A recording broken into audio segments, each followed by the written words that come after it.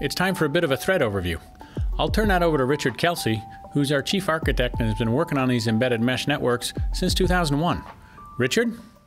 The whole point to Thread is to put small, inexpensive battery-powered devices on the internet. This is really on the internet, just like a web server or PC, so that they can send messages back and forth.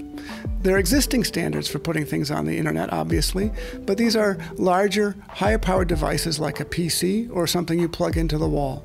There are also standards that let you have small devices that feed data into the internet, but those things themselves are not on the internet.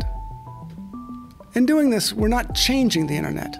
Thread devices talk to each other or to things in the cloud using the internet protocols that exist today. From the application's point of view, there's nothing special going on here.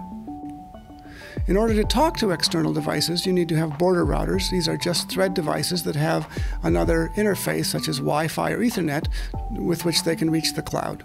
When talking to external devices via the Wi-Fi or Ethernet, the Thread devices look exactly like any internet device today.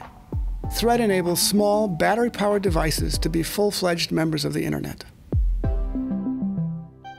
the application, all of this is invisible. The application just sends and receives messages.